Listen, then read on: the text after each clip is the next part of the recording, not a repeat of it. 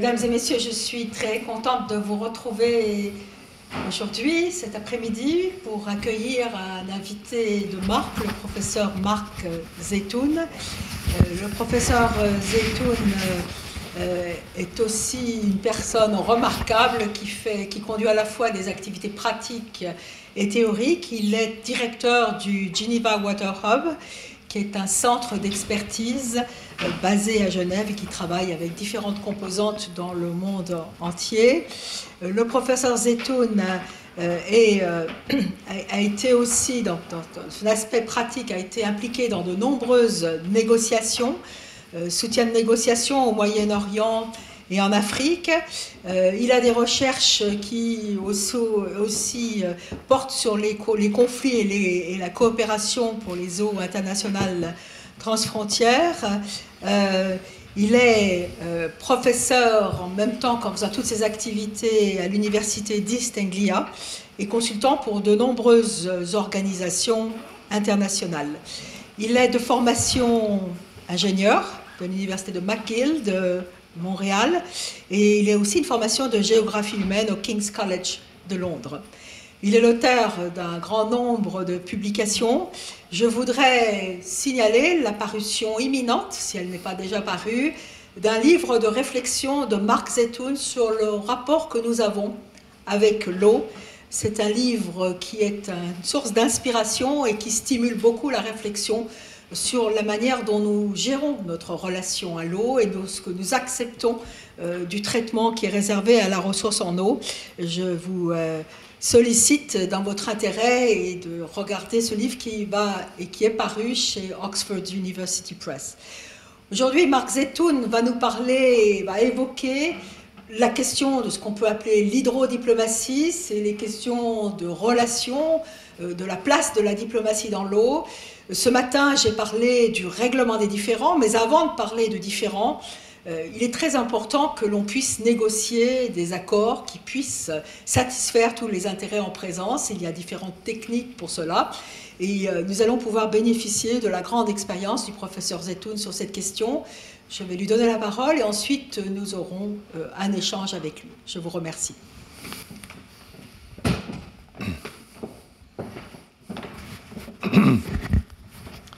Étant bon Canadien, je vous demande d'abord votre permission de continuer en anglais. Thanks. It'll be much easier for me. So I'm the Director General of the Geneva Water Hub, and the Geneva Water Hub has as its mission to mainstream water for peace into humanitarian development and peace-building worlds. You can ask us what peace is, and that's a really good question we should have an answer for. And peace is the absence of conflict, but it's much more than that too. Peace is justice, and peace is an environment where everyone can flourish. This is what our mission at the Geneva Water Hub is. One way to get to peace, we believe, is through water diplomacy. And that's what we'll be talking to you about today. So I'll try to convince you that water diplomacy has great potential to transform things, but also some limits. That water diplomacy should address inequalities, and that water diplomacy can manage conflicts, but can do a lot more than that if we try hard enough. But first, we'll talk about some theory, so that before we look at some cases. So water as a political resource, water and conflict, and then water diplomacy before we look at three cases in very rapid fire: the Nile, the Tigris and Euphrates, and the Jordan rivers. So I say water is a political resource. And here I'm being provocative to my former engineering friends, that water is not a technical resource. It's not a biophysical resource. It's a political resource. And of course, it's everything. But we have to understand the politics of water clearly. Because if we're wondering why this farmer lost all their input, all their money when they farmed this time, because there wasn't enough rain, you could blame climate change. You could blame weather patterns. The rains didn't come. There was a drought. There wasn't enough water. Or maybe there was too much demand. But there certainly wasn't enough water. Is this the same form of water scarcity, what these kids are suffering? Here they're actually standing on top of the water pipe that takes water to your hotel when you're in Mumbai. So there's a lot of water, good quality water too, but these kids will never drink a drop of it. So that's a totally different type of scarcity. We would call that not biophysical scarcity, but social water scarcity or economic scarcity. And that shows you that just how good we are at discriminating, at using water to discriminate for people, usually along how much money they can pay. The poor always pay the most for water everywhere I've been, or depending on their caste, or their religion, or sometimes their nationality. So you have to look at, if you want to understand water conflicts, it makes no sense whatsoever to look just at the physical side. You also have to look at the social side of things. And so understanding water conflicts is constantly navigating between these biophysical and social lenses. And one important takeaway from this is do not blame God or Mother Nature or climate change. That's a common thing these days, right? We blame climate change for everything, as if it was a surprise, as if we haven't already adapted to it, as if we haven't put hundreds or thousands of fields into intensive agricultural production and created a need where there wasn't one before.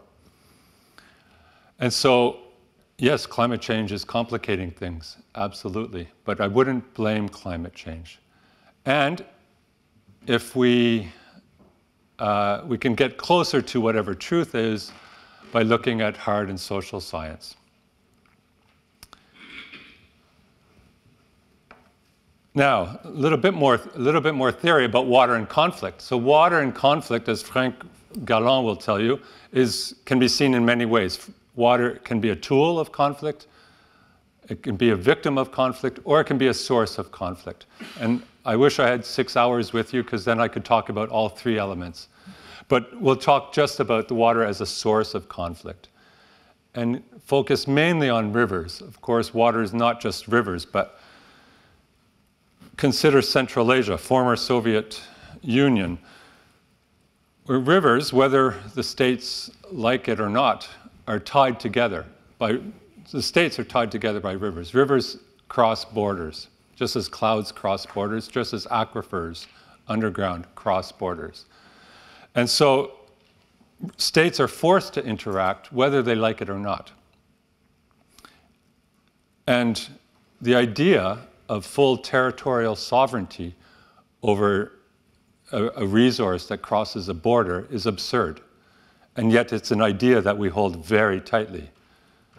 Most states, most people and most state representatives hold very firmly to the idea of full territorial sovereignty.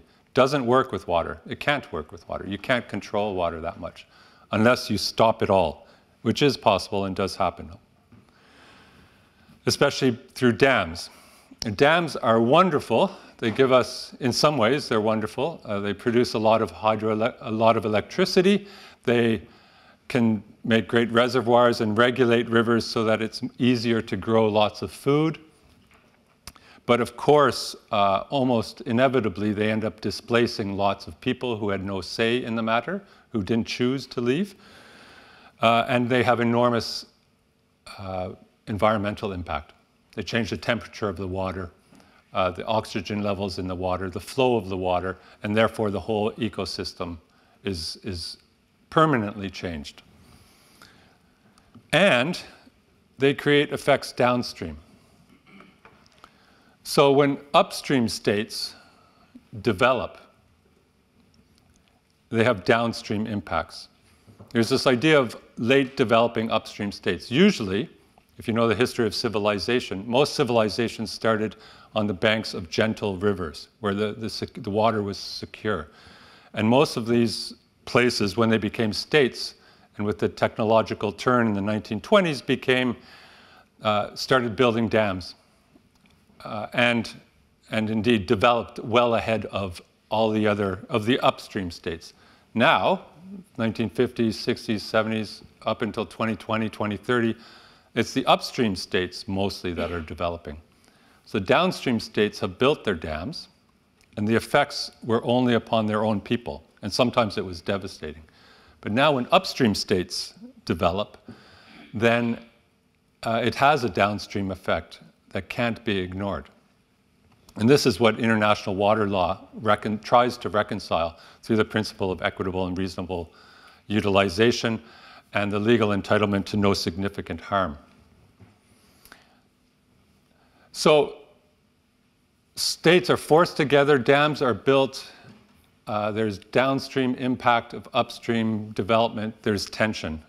And that tension between states can be because of pollution, the quality of the water, or the quantity of the water.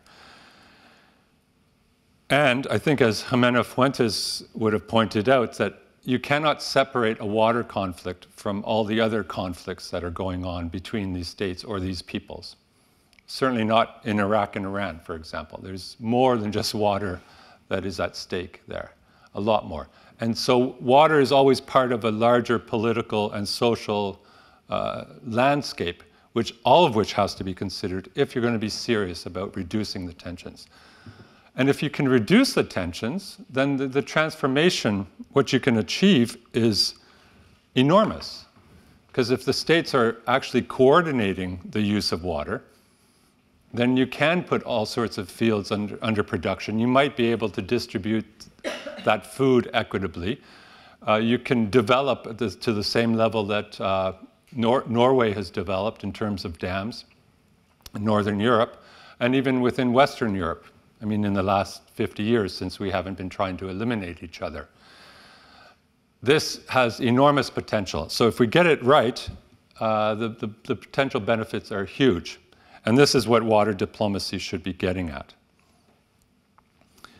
So now, from an analytical point of view, it's not so simple to compare the cases that we're going to look at, say, with the EU in 2022, where there's a pretense of equality, and for all intents and purposes, all states have roughly the same amount of influence over decisions made about their waters through the EU mechanism. That's easy to work with. It's easy, even if it takes months and years, to sort things out on the Rhine or the Rhone River. But in situations of hegemony, where there's formal equality, states are formally equal, but obviously not equal, like at the UN. I mean, no one will say that the Comoros Islands and the USA have equal power, but they both have one vote at the UN General Assembly. Formal equality, but actual power asymmetry, that's the tougher neighborhoods that we're working in. And in those neighborhoods, what we've done, mostly thanks to Tony Allen and his group of PhD students at the London Water Research Group, looking at how control over the flows has been consolidated through two strategies, either resource capture or containment, and then all sorts of tactics, like sometimes military force, active stalling on negotiations, constructing knowledge, sanctioning the discourse, all these ideas that have been inspired. Well, if you theorize it, there are different forms of power. In Joseph Nye's simple explanation, hard and soft power. And power theory, of course, no stranger to these halls. Beautiful thinkers like Antonio Gramsci, Frantz Fanon, Aimé Césaire, Edward Said, and Lux, wonderful thinkers. That all that theory about power can be applied to transboundary water conflicts. But at least thinking about it in terms of hard and soft power, realizing that mostly in transboundary water conflicts, it's soft power that is more important. It's not about wars and tanks and F-16s or F-35s. It's about putting in the minds of people that the situation is normal, that this is the only way, that there's no alternative, so that you come to accept inequalities.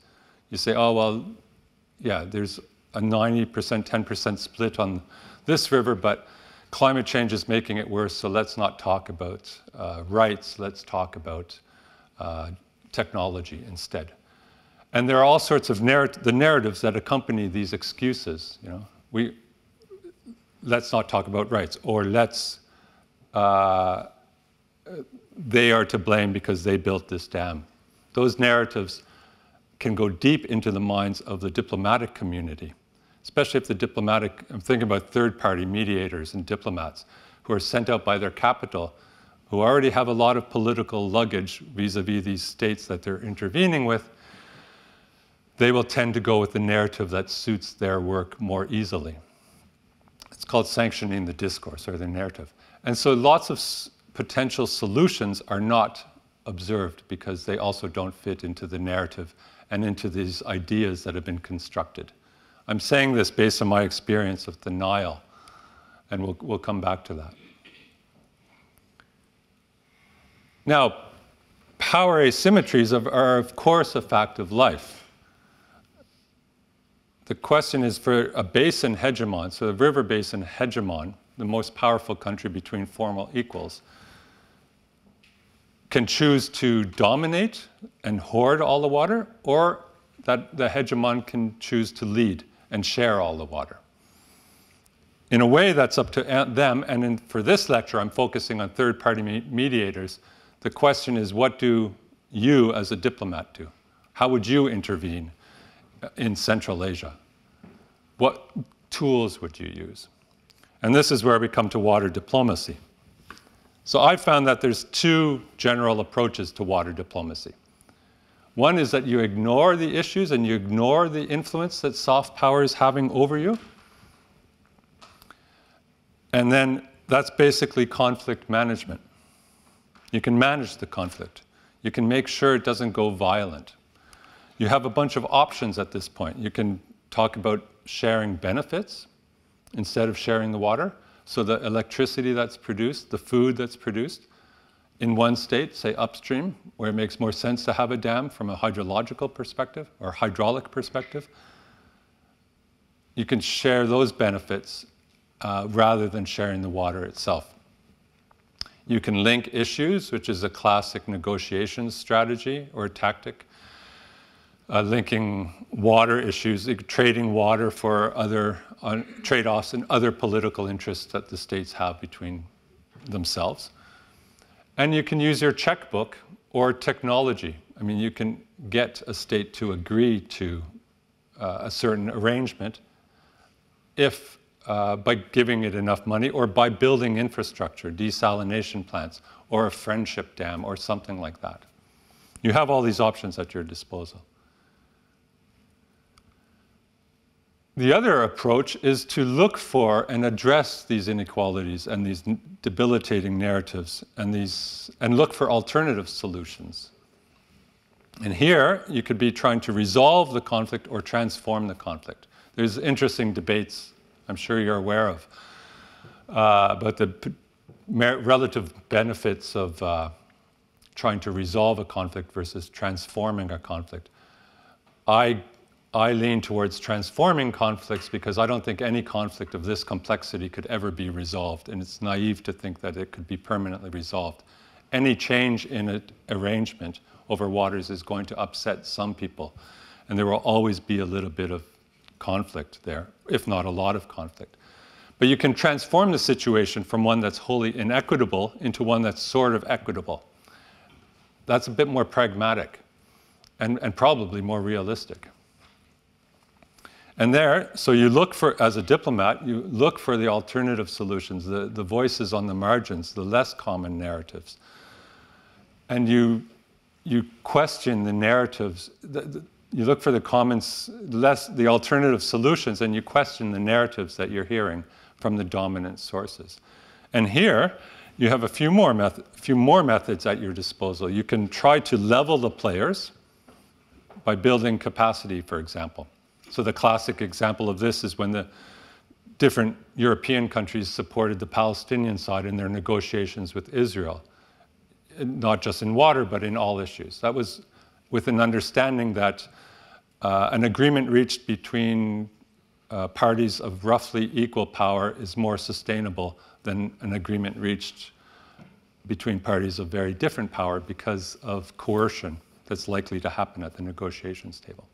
So you can level the playing field by investing in international lawyers or negotiators, or skills building, or strategy development. Or you can begin to level the playing field. And this is where I would say international water law has a role to play. International water law, which Professor Laurence has talked about at length, in my opinion, is the best guide for negotiations. In directly confronting and tackling head-on this upstream-downstream dynamic and giving a legal entitlement for an upstream state to develop, recognizing that states are going to develop, and they have a legal entitlement to do like the downstream states. But somehow reconciling that with the legal entitlement of downstream states not to experience significant harm. And mostly this is done through that mechanism of equitable and reasonable use in the UN Watercourses Convention, which has 7 or 8 categories of how do you define what equitable and reasonable use is, based on how much rain falls on a country, or how much water is in the country, how much the people are dependent on it, access to other sources, etc. For me, as an engineer, it's pretty well thought through. Of course, they didn't mention when you talk about no significant harm, the lawyers didn't specify what significant is. But if you're ready to pay £1,000 an hour for them, then they'll give you an interpretation of significant. But that's left open. But the good news is, if you're trying to transform the conflict, you can level the players, you can level the playing field, and you still have these other more pragmatic options of sharing benefits or linking issues or throwing technology at it.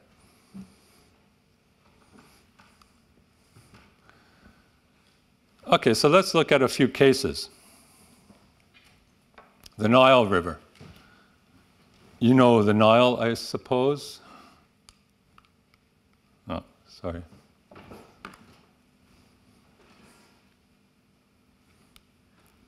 It starts the White Nile in Lake Victoria, which is a funny name for a lake in the middle of Africa, but there you go. And it's joined by the Blue Nile, which falls off of Lake Tana in Addis in Ethiopia to join at Khartoum and then flow northwards. It flows downhill, not uphill, but northwards. And so if you measure the flow of the river at this point, at the border of Egypt and Sudan, roughly 80% of it falls as rain in Ethiopia. So in a way, if you look at it from a narrow territorial or political boundary perspective, Ethiopia contributes most of the water to the Nile. And all these other countries contribute a lot of water. I mean, it's the longest river in the world. There's a lot of water, but it's only 20% of the water measured at this point. Now, the only treaty that's signed on the Nile River is a post-colonial treaty on the back of the 1929 colonial treaty, which was signed between Egypt and Sudan, they didn't give percentages, it gives absolute volumes, which work out to about 85% of the flow of the Nile for Egypt and about 15% for Sudan.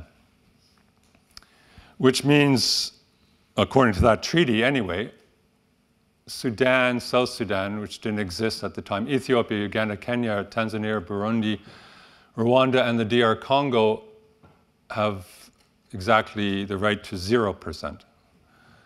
Now, it didn't say that, of course, and I'm putting it far too simplistic, but those states weren't involved in that treaty. And all the water is tied up according to the Treaty of 1959. What would a legal distribution look like? Well, the equitable and reasonable principle takes into account how much water each country has. And in Egypt, it doesn't rain, basically. It's the desert. It gets about 50 millimeters of water per year. And millions of farming families are dependent on it. Hundreds of thousands of farming families are dependent on it for agriculture, for their livelihoods. So not a lot of water in Egypt and quite a bit of need in Egypt would suggest that Egypt is due a much bigger share of the Nile than, say, the DR Congo which is a rainforest, and also of which very little of its territory is in the Nile Basin. And so Egypt certainly has a great need, but Ethiopia is now, of course, you've heard, is building this dam, the Grand Ethiopian Renaissance Dam, which follows dams like the Merowe Dam in Sudan, which Sudan has built, or the Aswan High Dam here, which had flooded out Nubian territory on both sides of the border in Egypt and Sudan. So there's a long history of cooperation over this river, led by the Nile Basin Initiative, many, many different donors and actors, who for 20 or 30 years got the states to cooperate, to study, to learn about the evapotranspiration rates in all the fields, threw a lot of science at it, and also developed a legal framework alongside of it. But there was a big revolution in Egypt in 2011. 6 months after that, the announcement of the construction of the GERD was made. So, no, actually 2 months after the fall of Hosni Mubarak, that the announcement of the construction of the GERD was made. They're not directly linked. It's not that simple, but it's an amazing coincidence. And since that time, there's been a lot of back and forth diplomacy. And it's heated up, actually. To the point that in 2015, Ethiopia led on negotiations between the three countries and developed the Declaration of Principles between the three countries, which was informed by some of the legal work that had been done through the NBI. The NBI fell apart precisely because it wasn't converted in 2010.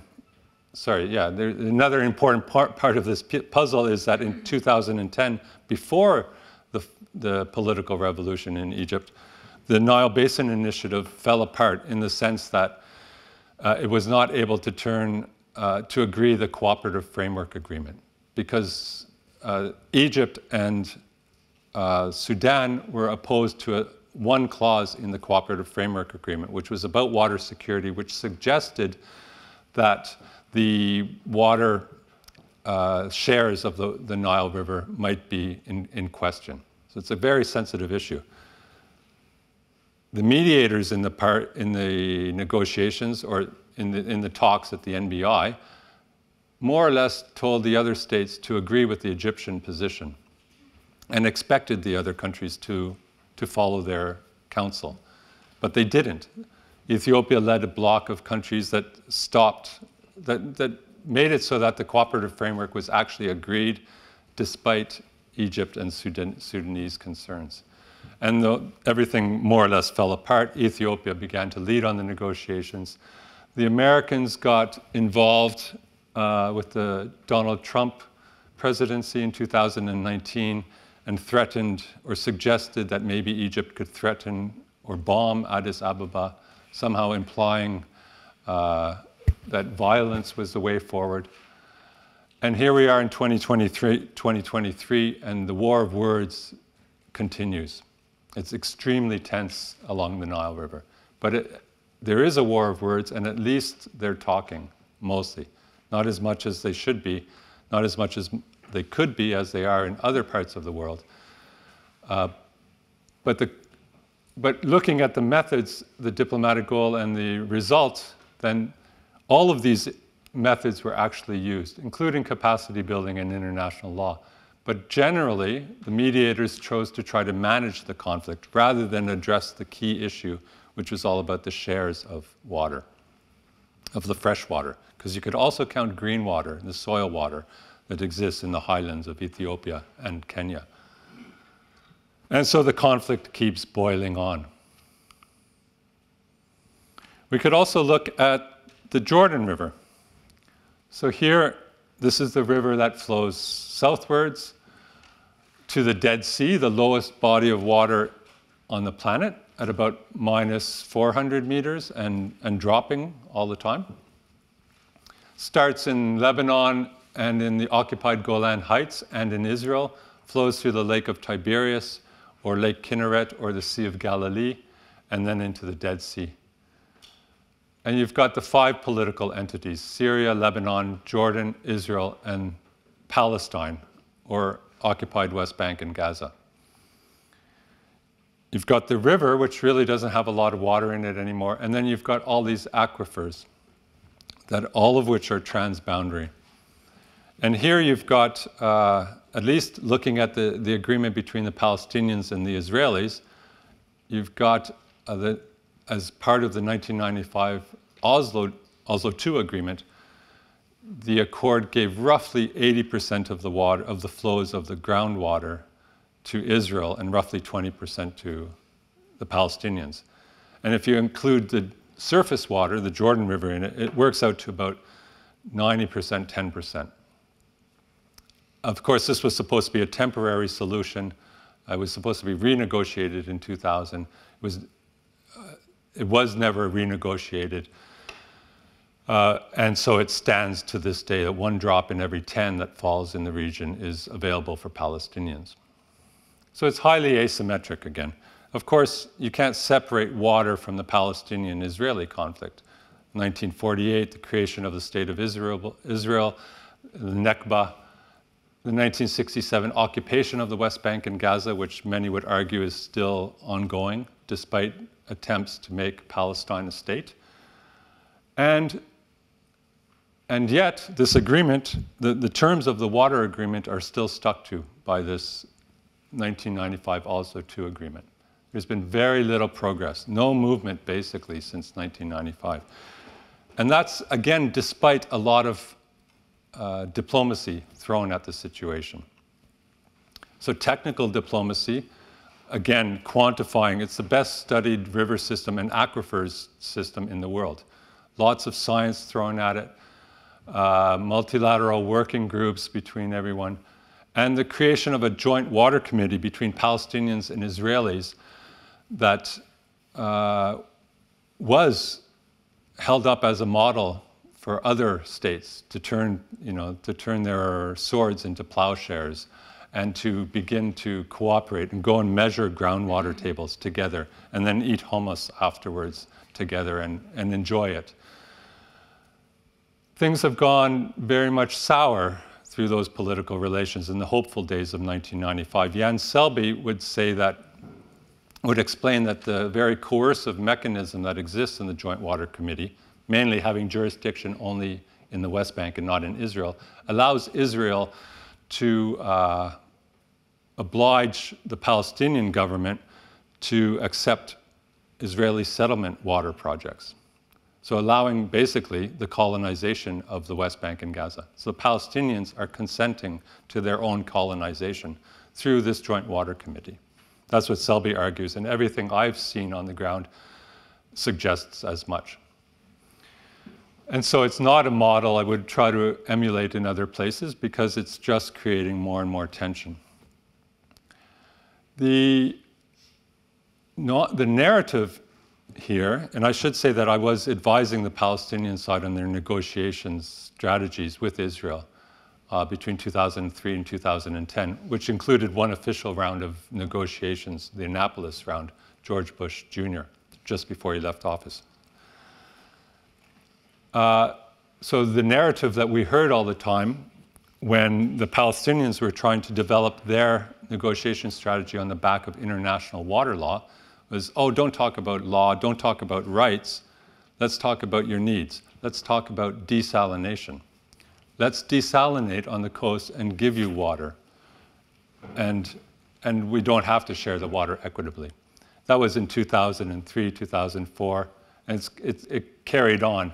And now the climate change narrative has come on top of it. It says, oh, there's not enough water for everyone anyway, so let's just desalinate yet more water. And desalination is a big component here, and I can elaborate more if you want during the questions. But basically nothing has changed, and the water conflict goes on, and the people suffering are the poorest families in the West Bank who are scrambling for water and sending their kids to the capitals because they can't farm anymore. so that there's no violence over it, so the conflict is properly managed. But how long can that last? And is it fair to have to force people to adapt anyway?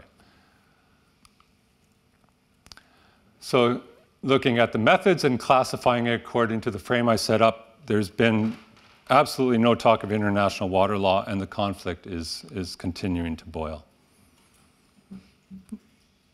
Now, last case, the Tigris and Euphrates, which has lots and lots of dams built on it.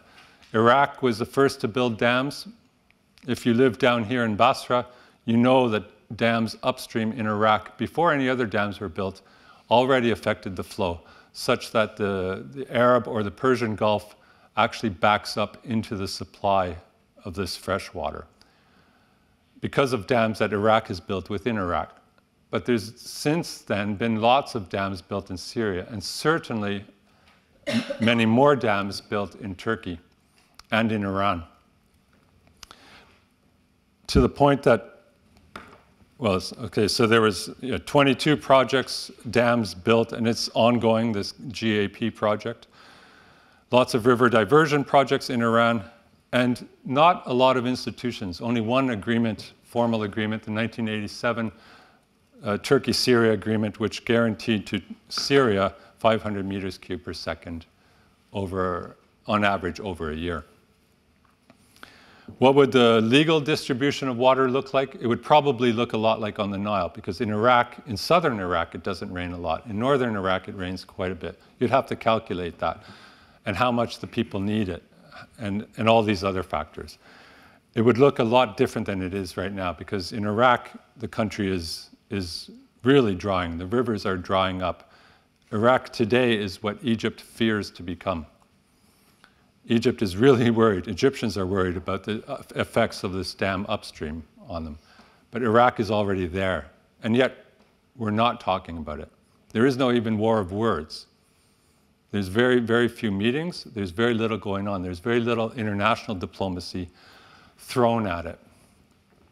Turkey and Iraq are talking, and they're talking about technical cooperation. And the narrative is that Iraq is using water inefficiently, and in Turkey we use it efficiently, so it makes sense that we get more of the supply of water, to characterize it like that.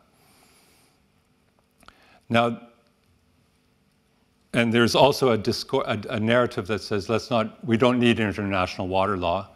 In any case, it's a European convention and an intervention that we don't need here. We can just share water, use water where it makes most sense and where it's most efficiently used. So it's not in line with the principles of international water law, and the consequences in Iraq are already huge. There are options that are not being considered, as far as I know.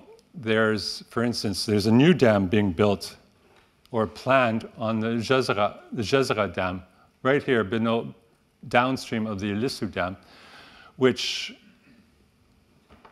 could take lessons from Senegal or Western Africa, and the OMVS, the water body that includes 4 or 5 different countries in Western Africa, where they actually co-designed the dam, co-financed it, and share the benefits of it. So one possibility to get a better arrangement on the Tigris and Euphrates would be to have Iraq co-design this new dam that is being planned, or to negotiate along the principles of international water law, equitable and reasonable use.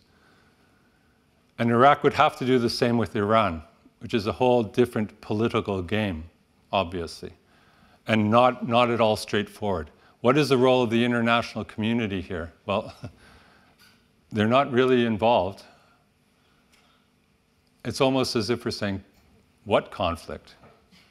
Anyone who goes to Iraq knows that it's the most important thing for Iraqis. But it's really not getting the attention that even the Nile is getting, and it's already much worse, and it can still get worse. So it deserves a lot more attention. So a bit of a disaster. I wish I had happier news for you, but those 3 cases, I think, reaffirm the conclusions I asserted at at the beginning that water diplomacy really does have enormous potential to transform things, to improve it. But we have to address the inequalities. We can't ignore them. And let's not manage or delay the water conflicts, but let's transform them. So with that, I'd like to thank Professor Laurence for hosting me and for all of you for listening. Thank you very much.